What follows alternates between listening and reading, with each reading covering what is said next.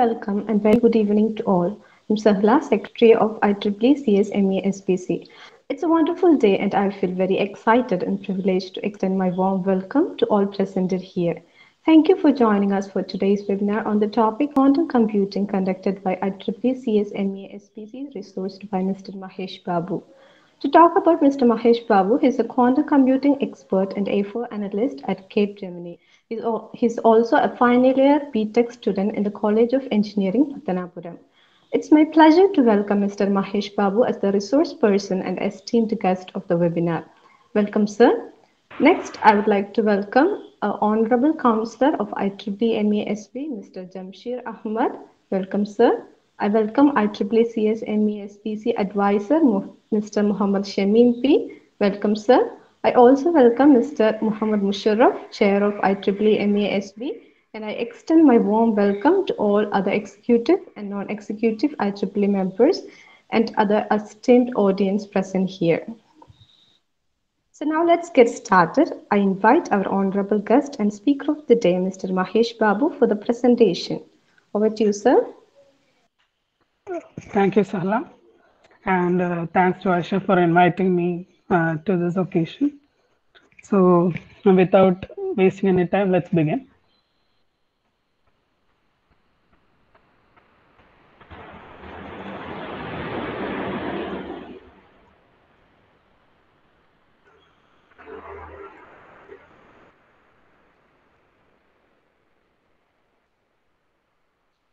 I hope the slide is visible to you guys. Yes, it is, sir. You can proceed. Okay, thank you. And uh, I welcome you all to this journey into the world of quantum computing. So, first of all, I would like to ask you one question. Is it possible to predict the future? I don't want to. Excuse me, sir. Your voice is too low. You're having difficult with the voice. One second. Sir, There is raining here. That's a problem. I'm having some problems. Is it okay that I turn off my audio video? Yes, sir. Absolutely, sir. Okay, thank you. So, am I audible now? Yes, sir. It will be nice if it's a yes, bit sir, more. you are. Okay. Uh, so, moving on to the session, I asked a question whether is it possible to predict the future? Any opinions from your side?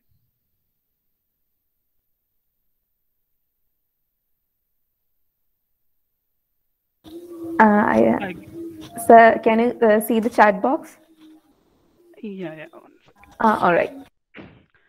You guys can just turn on your mic and say it. No problem. At any time.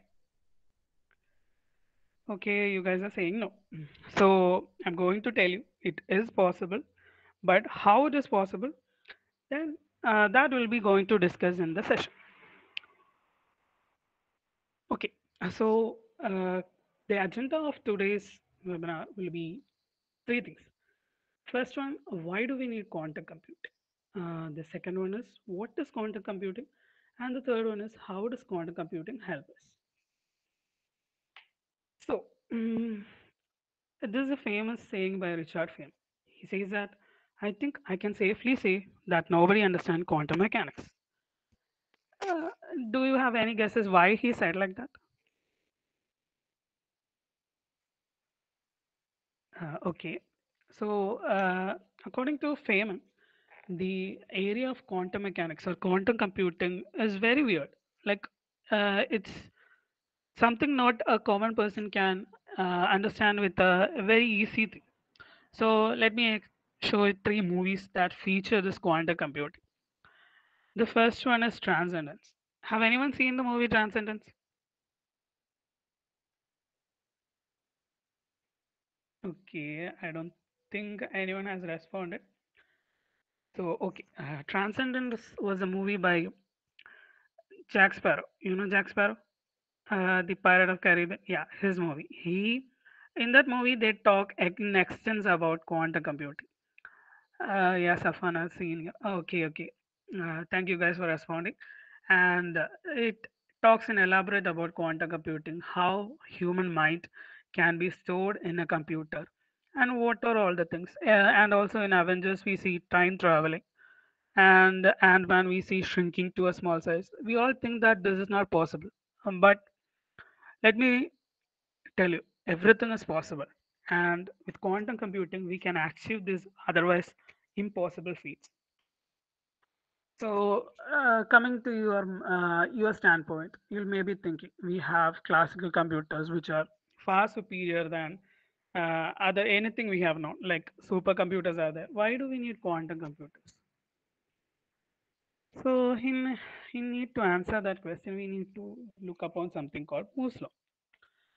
In 1965, Gordon E. Moore, that is, he was founder of Intel, he postulated that every 2 years, the processing capacity of the processors will increase double fold.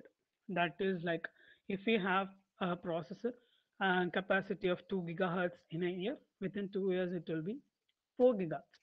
But actually, our progress was not that in that same manner. But we are reaching to a point called peak. The peak point is in definition that beyond that point, like it was said that in the year 2020, the Moore's law becomes so valid that we can't build a powerful processor more than that we could with the energy that we are providing to it. So we reached 2020, but still nothing has happened, and we are living in an era called a post-Moore's law. According to the latest news by AMD and Intel, who are the chip manufacturers, they claim to have adapted a process called 2 nanometer process. So, what is 2 nanometer process? You may be thinking. 2 nanometer process is a fabrication process in which the size of the chips are 2 nanometer in length. That is, they are so small in the fact that you can't shrink it more. The reason because of that is that when we are talking about a chip, what does a chip is made up of? It is made up of transistors. So in order to make transistors, you need silicon. So beyond that 1 nanometer or 2 nanometer point, you can't shrink because it's the size of an atom. So what happens is that when we try to make a smaller, no, means like a smaller size of transistor, there occurs a problem called the tunneling effect. I'll explain what a tunneling effect is. So that is the problem. And we are having processors with 64 core. You may have heard AMD's Threadripper model. They have around 500,000 transistors. And what happens is that as we are trying to fit a large number of transistors into the chip, the amount of heat generated will be very large. It will be more than the amount of energy that we are supplying to the chip. That means it won't be possible to shrink it further or create a smaller chip. We have to go big. Going big means that it's okay, but in the case of a consumer point of view, it's not. It requires a large amount of energy. And as you know, we are in an energy crisis. It's not possible. That is one reason. Next, what happens is the tunneling effect. So let me give you an example. Mm, the tunneling, imagine this. There are two conductors, like two wires, and they are close to each other. So there are electrons flowing through these two wires. And what happens is that when you shrink the electrons smaller to a very small size, the gap between those two wires needed for the electron to escape becomes very small. So they escape from one conductor to another. What that causes is error. We call that error in terms of computing. It causes a lot of errors called quantum tunneling errors. So due to this, we can't shrink any more transistors, and that's one of the reason why we have to implement quantum computing. I hope this is clear to you. If you have any doubts or queries in this session, please inform. Okay, so moving on to the next slide. So just because we can't shrink any more transistors doesn't necessarily mean we can't do any more Like we need a quantum computer. So what are the other reasons why we need a quantum computer? The first one is optimization problem. So let us take an example. I hope you are familiar with the traveling salesman problem. Are you? If not, it's okay.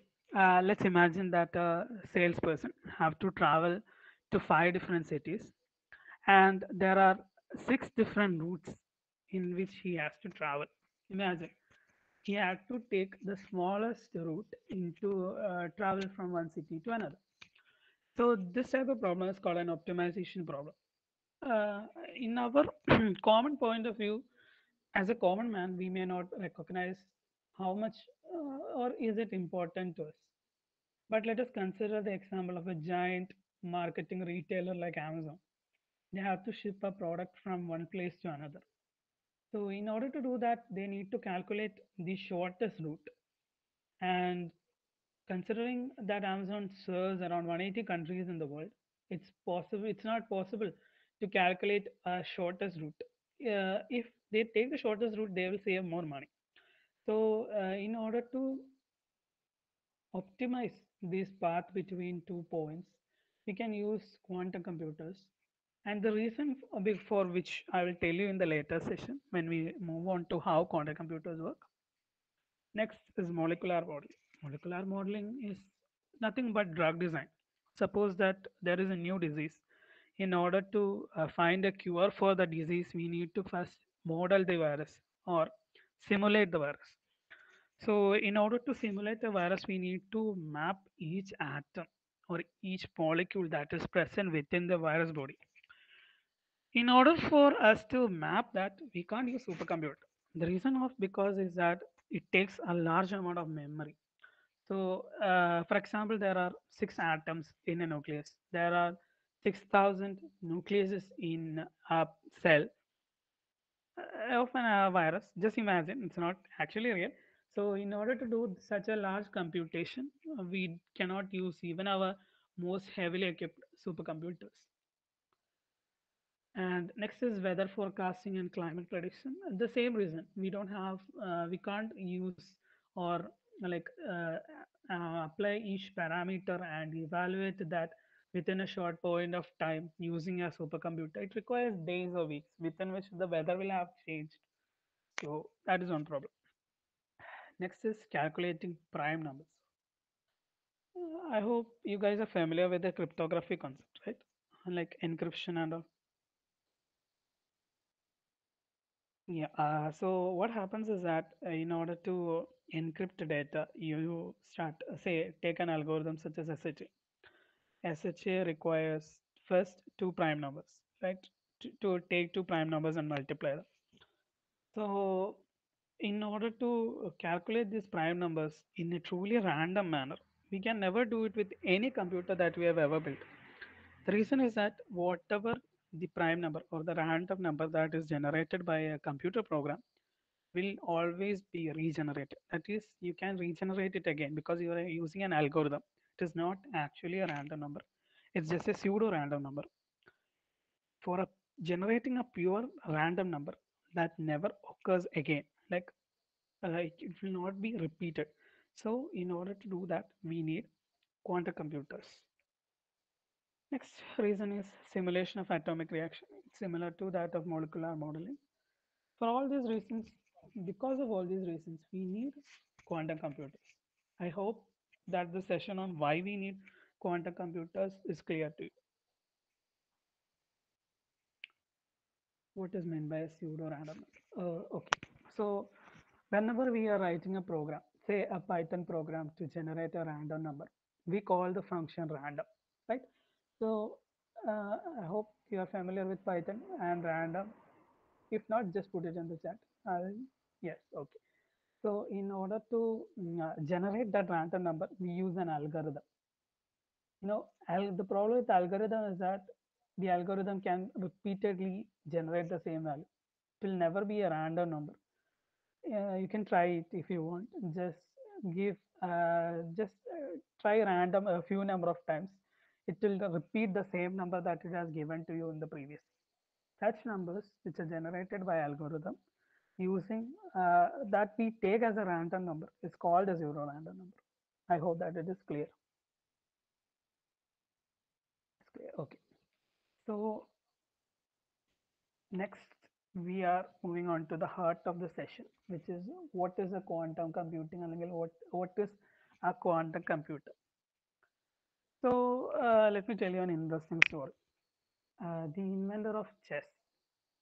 So he was once invited to the court of the king, and the king very much liked his game and appreciated the inventor and asked him what he wants as a reward. So he said that for every chess piece, like there are 64 pieces, right? So every chess piece in the rice, I want chess piece, I want rice grains which are on the power of two. So the king agreed. He didn't think too much into what is going to happen. And in the first day, it was just one rice, two to the power one, which is then it became 4, then it became 8, then it became 16, then 32. At last, when the king realized that by reaching to 64th, means he couldn't give that, he realized that it at one point, and he said that he can't give that much, guys. That is a motivation behind quantum computing. See, in the normal computer, when we add a bit, what happens? The processing power becomes twice. So in the case of quantum computers, that for every bit or a qubit in this case that we add to the system, so sorry, so the for every qubit that add into the system, what happens is that the power of processing becomes exponential. That is, it rises to the power of two. Suppose that you have 5 qubits, it becomes the power of 2 raised to 5. Then it becomes 2 raised to 10, 2 raised to 16, and the magical number is 256. The reason is that when it becomes 256, the number of possible combinations or 2 raised to 256 would be almost equal to the size of the entire atom in this universe. Can you imagine that? That is a very interesting concept. So, with that much amount of processing power, we would be easily able to simulate very large complex calculations, even predict the future in one instance, if you want to say. And that's one explanation of how the exponential power that is harnessed using quantum computing. Another example, if you want to say, let's take the case that you are trapped in a maze. What do you do? You would travel one path at a time. Try if it is the correct path. If not, you will come back, then try another path. With quantum computer, that's also not just with you. It's the same thing what classical computers do. But in the case of a quantum computer, it just doesn't care about this. What it does is that it travels all the paths at the same time because it can have that much power, right? You can have, for example, you can have 16 qubits in your system, and you can use that to generate 2 raised to 16 possible combinations. So you can travel that many paths and arrive at the answer with just one iteration, while other algorithms require so many times traveling around the maze and finding the answer. That is the power of exponentiality, or what we are using to power our quantum computers. Next is an important piece of information called qubit. So in our normal computers, we have ones and zeros. These ones and zeros are called bits. What is a bit? Tell me, guys, what is a bit?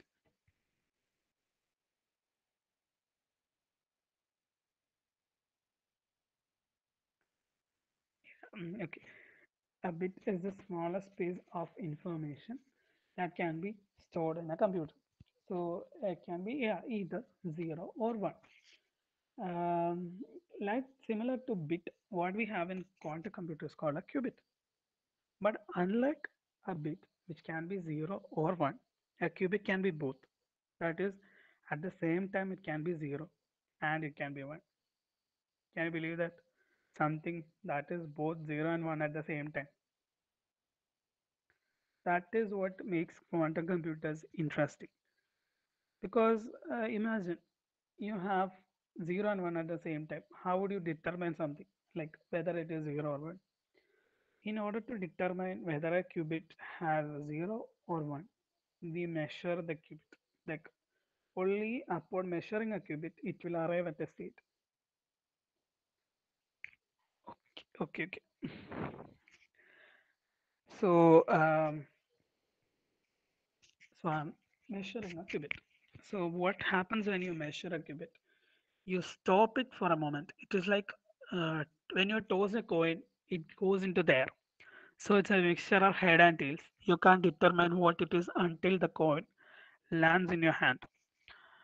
That is what happens when you take a qubit and put it into a system. So I hope what a qubit is clear to you guys. Is it? Yes. If you have any questions, do post it in the chat box or just say to me. Next, we are talking a bit depth about what is quantum bits or how quantum computing works or things like that. So, as I mentioned earlier, there are some things that are weird. Weird, like it's not like what we think in our day-to-day life. It just happens to be happening at the smallest possible level within atoms or in the microscopic realm, we can say. So there are two weird such phenomena called superposition and entanglement. First, we'll talk about what is superposition. So, as I said earlier, in the example of tossing a coin, unless the coin lands in your hand, you can't determine what it is. That is superposition. Now, where we will leverage this superposition is that we are having one qubit. So, what happens? We are having a head and a tail. So, we have two possible combinations. Now, we are having another qubit. What happens is we have uh, a, a qubit having either head or tail or 0 or 1, and another qubit having 0 or 1. So, what we can have? We can have eight possible different combinations. Sorry, four different possible combinations. With three, it becomes eight, and with four, it becomes 16. It goes on like that. So, this process of this process of being in a continuous state of flux or having two states at the same time, this phenomenon is called superposition. Um, do I have any question regarding superposition? Because it's another important thing that you should know when you are going into the field of quantum computing, or if someone asks you what a quantum computer is or how it works, you should know about this.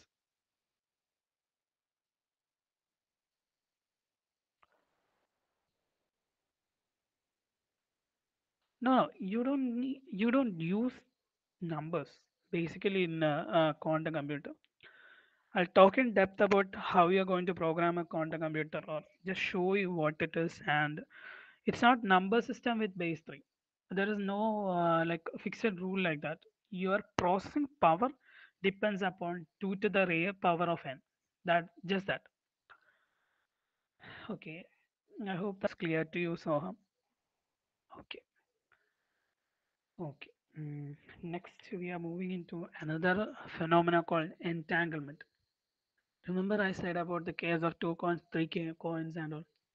This is the main property that helps us to accumulate all the qubits and throw them into a state of complete flux. Like you are having with each bit, you are having only two possible states. With a qubit, we can't do anything. We need a large number of qubits.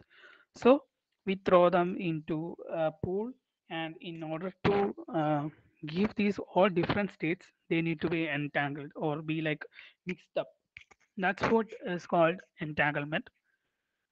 Entanglement is what helps us to run a quantum algorithm, quantum program, you can say.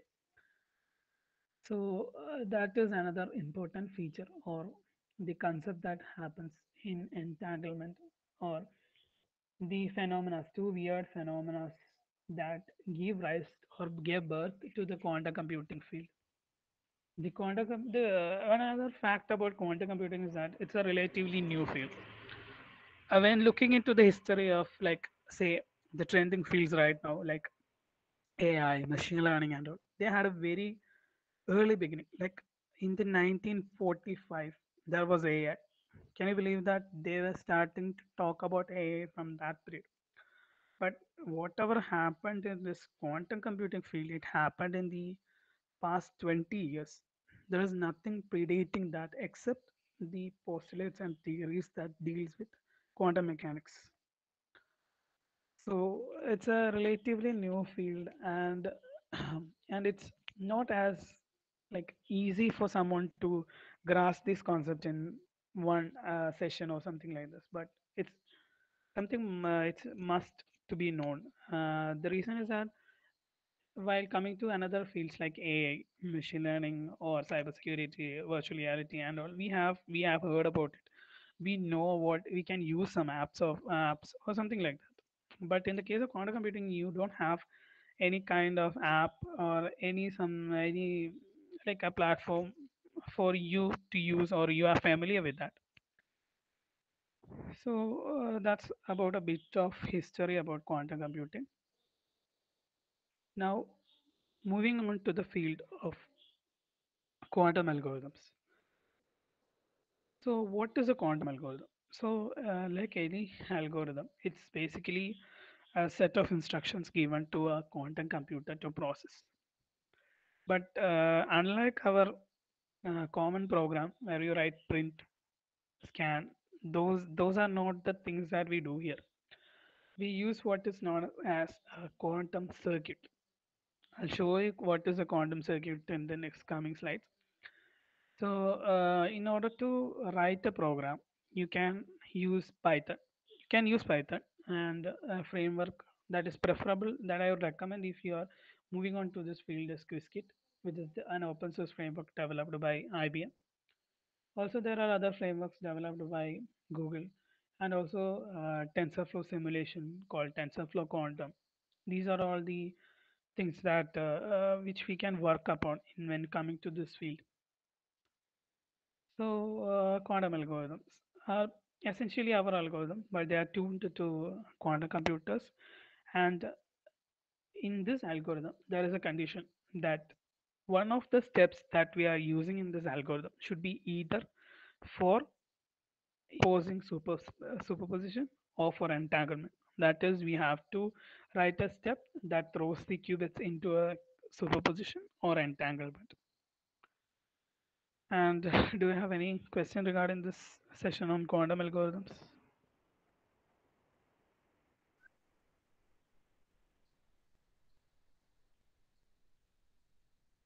Okay, okay. Then we are moving on to the next thing, the type of quantum computers. Uh, Similar to classical computers, we have personal computers, workstations, servers, supercomputers. There are basically three type of quantum computers. One is a quantum annealer, then comes an analog quantum computer, then comes the universal quantum computer. So let me take an analogy or an example. Like say we have voice recognition softwares that use AI, but the thing is that we can't say that they are AI. They are just doing a specific task, and they are really good at it. It's not that they are not good at it; they are good at it, but they are good at just a specific task. The quantum annealers are similar to that. They are just good at solving one problem, that is the optimization problem. They were the earliest or the first models of quantum computers to be built, and they were developed by a company called D-Wave. So it's not to say that they are not weak. See, the weak in terms of the type of quantum computers, like weaker section of a quantum computer, but they are actually more better than our supercomputers in just one issue, the optimization problem. In rather checking an email, you can't check an email on a quantum annealer. You can't write a mail on a quantum computer. You can't watch a video on a quantum annealer. Okay. I hope quantum annealer is clear to you. In the picture there, you can see that that is a system by D wave.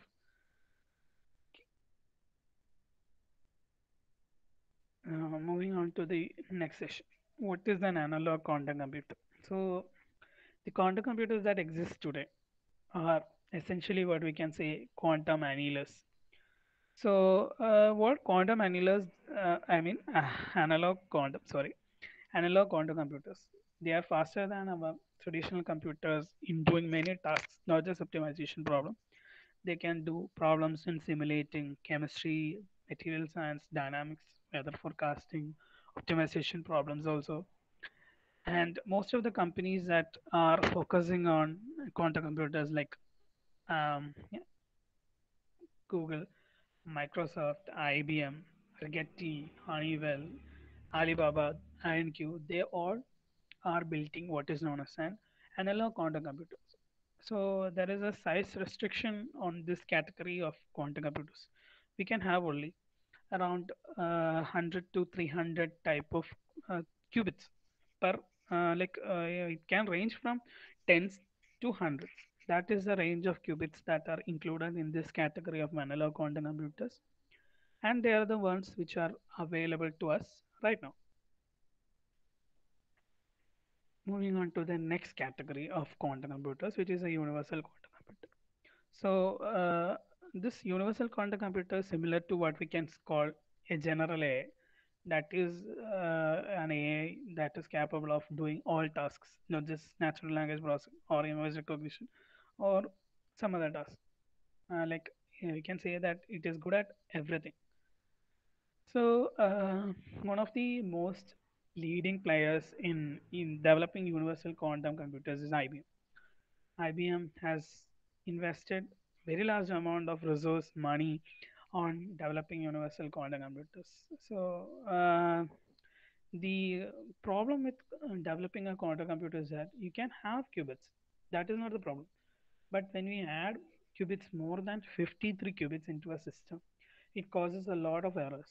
It's not to say that there are others in computers less than quantum computers less than 53 qubits. There are, but the errors also become exponential to a point that we can't contain it. But there are companies developing ways like Rigetti and IBM also has computers with hundreds of qubits. So, in the journey to the ultimate quantum computer, that is the universal quantum computer, it has more than 100,000 or 1 lakh qubits, and it will be the ultimate aim of developing a quantum computer, or where we have to reach to get that processing capability to calculate what I said, future and all. So, I hope the session is clear.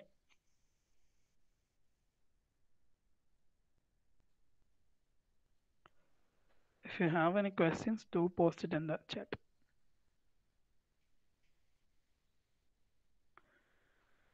Okay.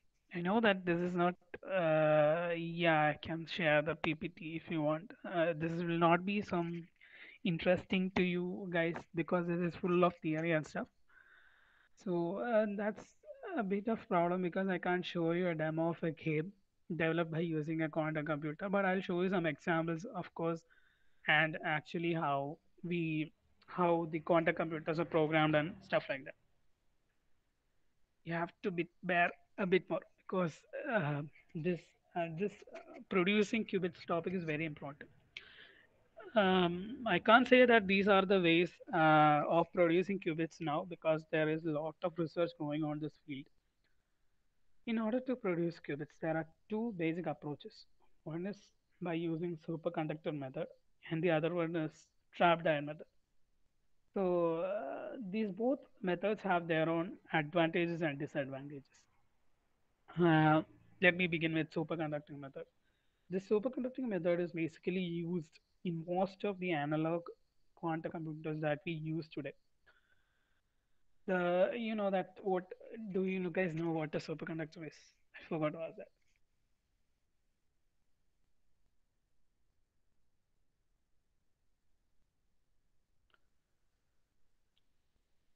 Okay, I'll explain what a superconductor is.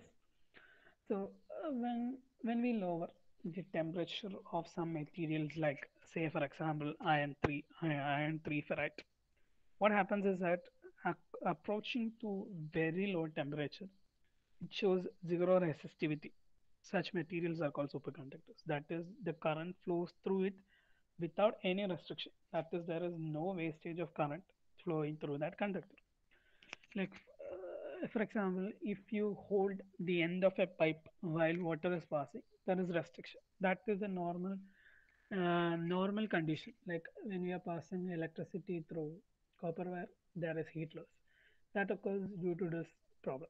But what happens is that when we lower the temperature to extremely low temperature, like approaching to 0 Kelvin, the resistivity drops so down that there is no wastage of energy. Such type of technology is used to produce superconducting qubits. In superconducting method, what we do here is that we take superconductors, cool it down to very low temperature, approaching to around 0 Kelvin, or in fact, you can say that in IBM quantum computers, it is approximately zero point 0.4 Kelvin. That is around 150 times more colder than space. Imagine the amount of cold or coldness there is. They do it by using liquid nitrogen. If, if you have seen the videos about food, like they freeze up on pouring liquid nitrogen, the same material we are using here also. So we will produce qubits using that method. What happens is that we take a superconductor, cool it down to a very low temperature. We leave points of superconductors, like end connecting end points at a particular point. The touching two superconductors, that point is called uh, Josephson junction. So let me show you what. So I hope you can see this section, right?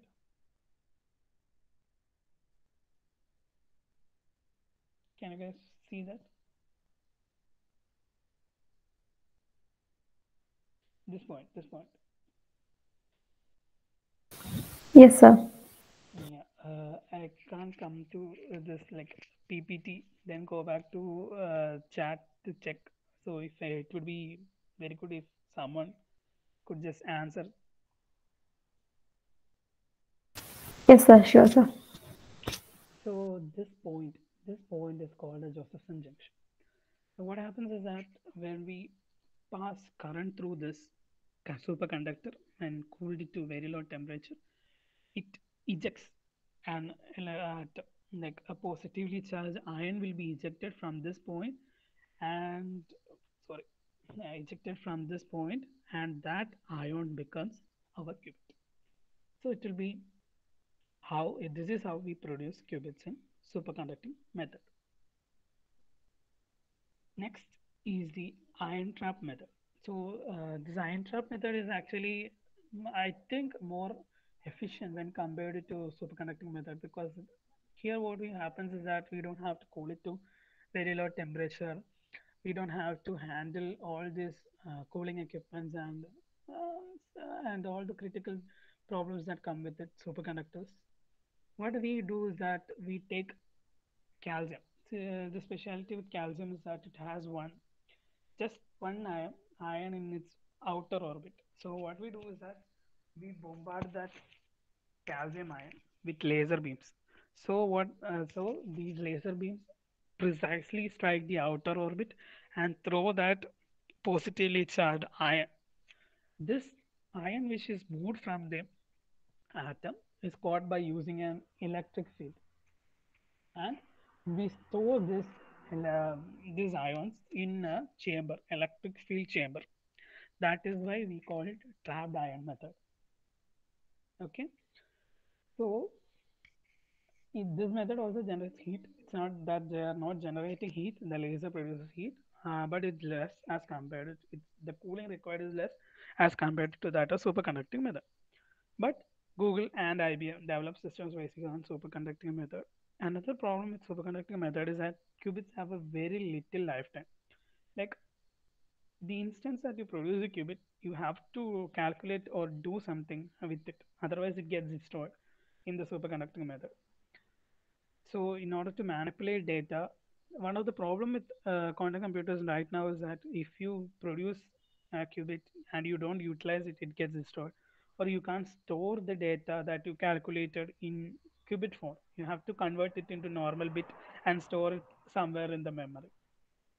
So, I hope this part of producing qubits is clear to you guys.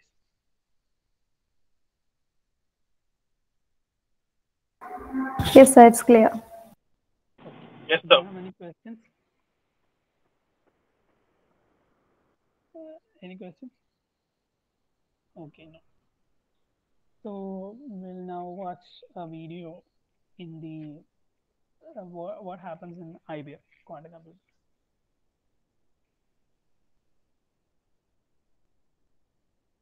Welcome to one of our quantum computing labs. Right over here is one of our dilution refrigeration systems, which actually cool down our superconducting qubit devices. There are a number of different plates inside here, which all sit at different temperatures. That gets down all the way to 15 millikelvin. Now that's colder than outer space itself. The sound you hear is actually a pulse tube compressor, which essentially is pumping on a closed cycle of helium-4, which helps us get the system cold. We have a lot of other equipment that we use in order to run the processors. So there's a lot of microwave hardware, different passive components, including filters and attenuators, as well as coax cables, which allow us to send the signals down to address the qubits and to read them out, giving us the controllability. This is a 4-qubit package. We have a 5-qubit device that's right now inside of the fridge, but the general idea for how we actually package up these devices and cool them down is the same. And this is a printed circuit board to which we mount our qubit chips, and we wire bond to them to connect to essentially these coaxial pins. And these coaxial pins connect to cables which are inside of the fridge to allow us to send the signals down and to take signals back and read them out.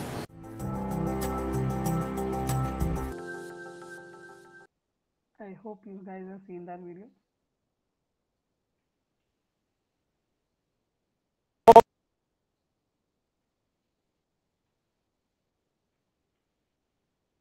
So you guys do have any doubt which method is most economical method?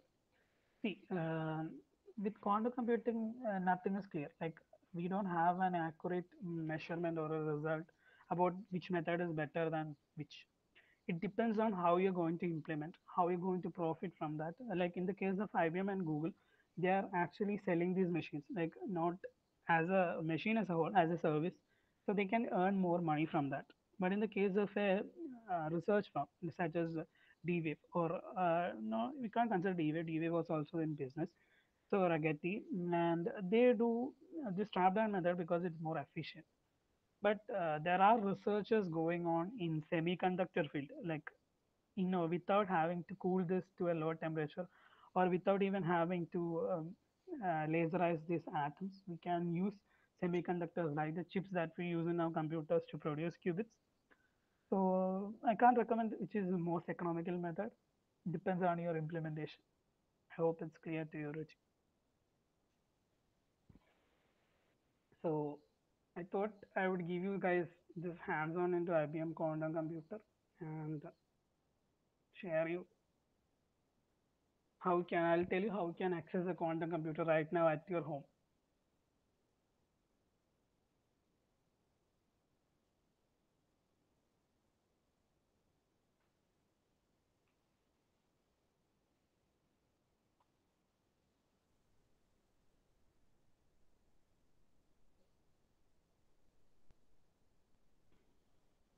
I hope the screen is visible. Yes, sir. Okay, so in order to access a quantum computer, all you have to do is take an IBM account and go to computing quantumcomputing.ibm.com. That's it. You will get a quantum computer. But just having a quantum computer at your fingertips doesn't mean that you can work on it. What you can do is, or how you are going to start working on a quantum computer is by creating a quantum algorithm, as I told you before. Let me launch uh, quantum circuit and show you.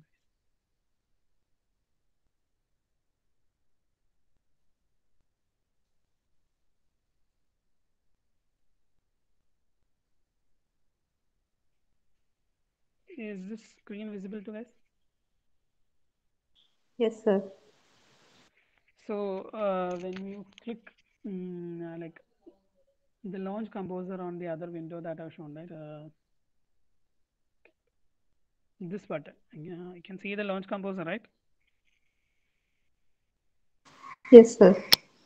When you click this button, you will get what is called IBM's quantum composer.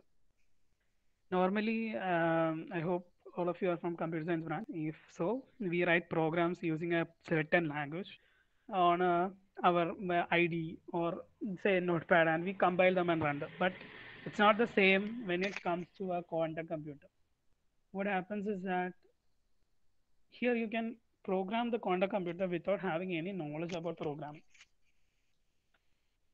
Yeah, I'm not going into details about how you can do that because that will take you months or years to even master or even get to know basics of the things. I show you what it is. These things which you can see on the screen right now, like this H, the plus sign and all, those are what you call gates or quantum gates. These quantum gates are used to manipulate our qubits. Like, can you see a Q0, Q1 and all here, right? Yes, sir. These are what you can call qubits. These are the qubits that are available to you. Right now, yeah, I'm using the San Diego, IBM San Diego quantum computer. It has 5 qubits available to you, and it's just measuring the qubit, what the qubit is, and storing that value in in a register. The C is called C's are registers and Q's are called quantum bits in this composer. Don't worry about these things. These are all for those who are interested in programming and stuff. Just I wanted to show you how this works. So once you have created a circuit by let's say putting some gates and creating some circuits, you can get an output like here there is a sphere. Right? You can get an output like this will show you what the output is like. It can be either in a state of 0 0 1. Here it is showing that it can be a state of 0 0 1 or in the state of 0 0 0 with a probability 50 50. And in order to run, just click the run button and it will run. And it will take some time because these quantum computers are aware, many people are using it from all over the world. So I can show you an example that I have run here. And this is an example which I have run here. I, I did it before and it took around 7 minutes to run this code, run this. So the simple code, it will take that time. So it see the actual output for the program should be 0 0 0 0 and nothing else. But it gave me a probability of 0.8 percentage or 8 percentage for 0.01 and 0 0 1 0 also 8 percentage. The reason why this occurs is called the error factor because even though we claim that in actuality what we have to get is 100 like just this bar we got this too because of the error that occurs in quantum computer. That is why I have said previously that quantum computers are error prone. Even without having like a massive number of qubits, it has errors. This is one of the major problems that we are tackling now to get back into like these are what researchers are focusing on right now to reduce the error that occurs in quantum computer because even though we have 53 qubits we can't use them. We need to donate some of the qubits for like chasing the errors and making changes in the errors and all those factors. To account for those errors we need to donate some qubits. Next I'll show you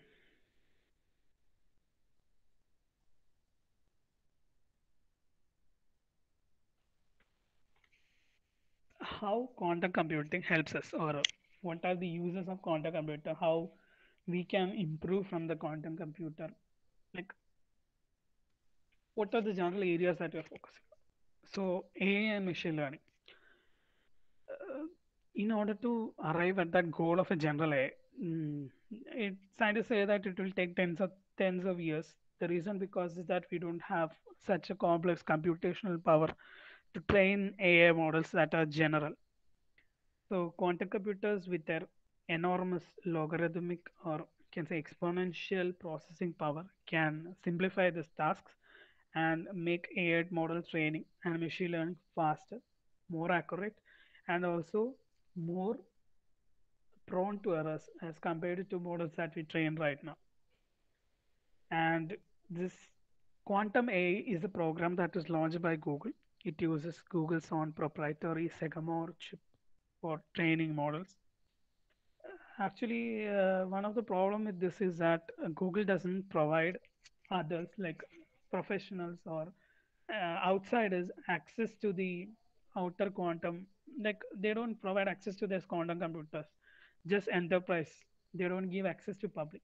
That's why everyone is pushing towards IBM's Qiskit framework. And if you go to the Qiskit site, Qiskit QIS, KIT, those sites, you can learn about quantum computers free of charge. You have many tutorials. There will be many people to help you in the Qiskit community. And if you are starting to explore this area, that would be very great.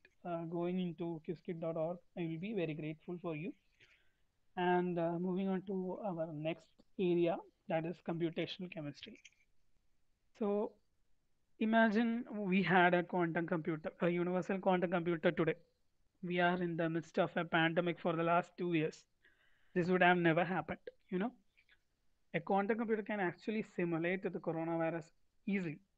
In the initial areas, initial days of corona outbreak, there was a project called Project Folding. And what Project Folding was tried to do is using all the resources and supercomputers to simulate this virus, to study it and how we can find a cure or vaccine to prevent ourselves from this disease. But if we had quantum computers, we could simulate this virus within an instant and would have prevented it from spreading. So that's an area of research. You can develop medicines for diseases before even they are spread to the masses and all such things. Next thing is cybersecurity and cryptography. This is one of my area interest areas. The reason is that have you heard about Shor's algorithm? I hope I think you have not. The reason because is that the entire field of quantum computing research was pioneered by this algorithm. Like the entire business model of quantum computing was focused on this algorithm. What drove many people to make a quantum computer into a reality was this algorithm. So I have talked a lot about algorithm. What that algorithm basically does is that it can break your encryption. Like it can break your SHA, it can break your RSA, it can entirely damage the security of the entire internet network because we focus on prime numbers. The reason is that these algorithms start with the prime number, and in order to get up or in order to decrypt a message, you need a private key of a person. So, in order to you know that in SH or RSA we generate a public key and private key for encryption, right? So, in order to decrypt and encrypt a message, you need the private key. The reverse engineering process of this RSA, or in order to create, you can easily create from private key public key, but vice versa is not possible. In order to, why it is not possible? Because it takes computationally very long time. Like it takes tens of thousands of years if you have to do the reverse process. Shor's algorithm says that, or it makes this thing possible within seconds. The reason is that it uses quantum computing to reverse engineer the key, and it is an area of key research. And another field has even developed with the security field. It's called post quantum cryptography, or what type of cryptography measures we are going to take when quantum computers come into field. So that is another area where we can improve, because it's not just breaking. Quantum computer also gives you a new another system called quantum cryptography. Quantum cryptography is one of the safest ways, because in order to like in order for someone to grab your data, they need to have your private key, right? So for example, someone is tapping the network and using a stealing so in order to data in the form of photon the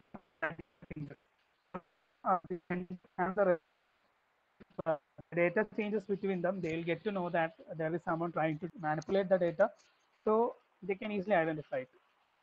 That is an advantage of quantum cryptography. Moving on to the next topic will be weather forecasting. As I have told earlier, weather forecasting requires a very large number of parameters like what is the humidity, what is the moisture content, what is the climate, what is the temperature, all micro variation, pressure, all these factors. It will take a large amount of, and in order to process petabytes of data, supercomputers even require time. But with the exponential processing power of a quantum computer, it might be very simple, and within seconds you can process this data. And like tsunami, like unlike tsunami warnings that come within hours before the disaster, you can get with excellent accuracy results and easily avoid disasters from happening. Any doubts or questions, please paste it in the chat box.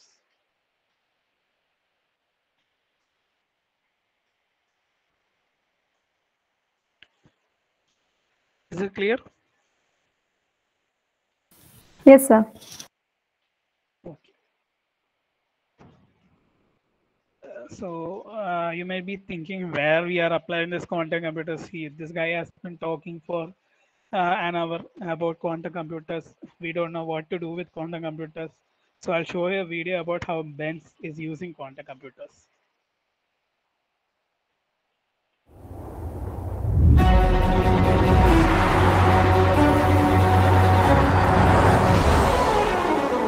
Mercedes-Benz has been moving people and goods around the planet for over 130 years now. Every day we ask ourselves, how can we bring the future into reality? This is at the heart of who we are, and this can only be achieved by continuously innovating. Right now, our industry is in a transition to a new age. It's time to reduce our impact on the planet.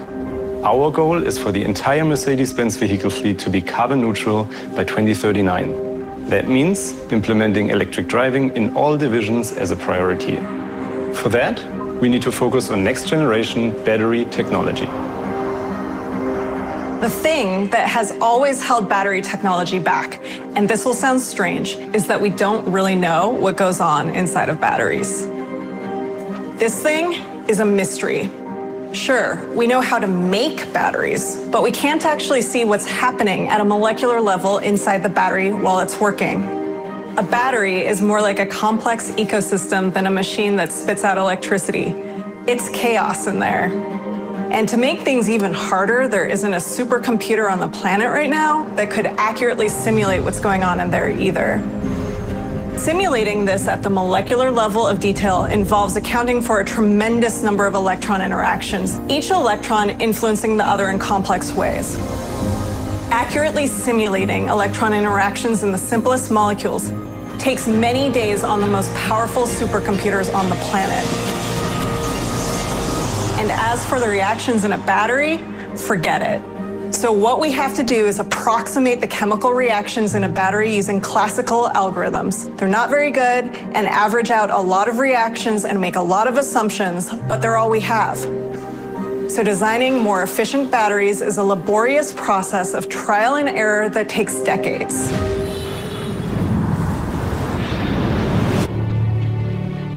Mercedes-Benz has turned to IBM Quantum to explore how we can simulate the chemical reactions in batteries more accurately. IBM Quantum computers are built with quantum mechanical systems at their heart. They are designed to simulate quantum systems such as chemical reactions far more efficiently than classical supercomputers. With these simulations, we're exploring new materials to create more efficient batteries. At Mercedes-Benz, we continue to advance our development of current and future high-performance lithium-ion batteries, but also have a close look at what's beyond lithium-ion. We strive to explore cutting-edge technologies for our customers in support of the high-volume electrification for our entire model portfolio. Today, IBM already has over 20 quantum computers running across the world. running over 1 billion executions a day on the IBM cloud. We've opened this technology up so everyone can sign up and experiment with it. So far, that means over 300,000 users. Simulating the actual behavior of a battery using quantum computing could unlock a remarkable opportunity. We need new ways to solve problems that we previously couldn't tackle. And with quantum computing, we're on our way.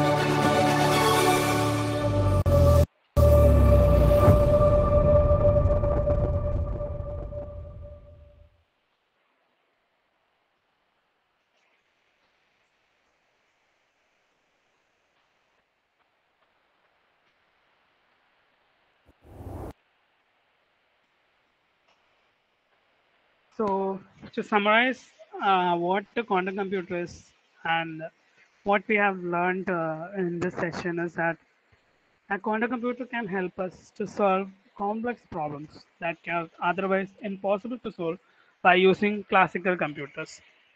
They use what is called the weirdness of quantum mechanics, that is superposition and entanglement, to achieve uh, further very high processing capability. And also, we have learned that qubits are the basic important information processing blocks of a quantum computer. And with that, I conclude my session and thanking all those who have given an opportunity for me to share my knowledge with you guys. And I hope that you have understood at least something about quantum computing and why it's important and what it to our future and also for our sustainability and growth. If you have any queries, please turn.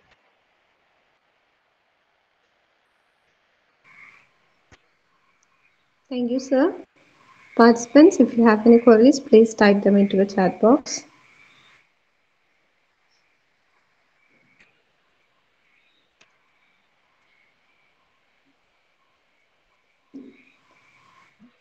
I Thank you think we guys. have covered all the questions. Thank you, sir. So let's move on to the vote of thanks.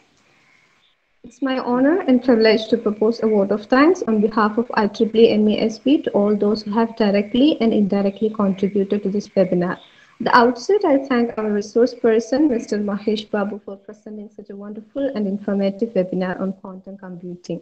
I extend my deep gratitude for taking our time from your busy schedule and enlightening us with the knowledge. Thank you very much, sir. And also our heartfelt thanks to all participants for attending this webinar.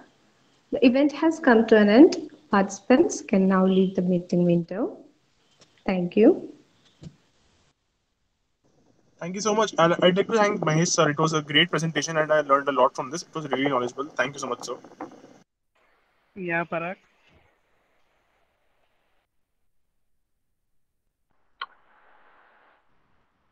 Thank you. The participants can leave the meeting window. Aromal, could you please end the meeting for me? Stop the recording and please end the meeting.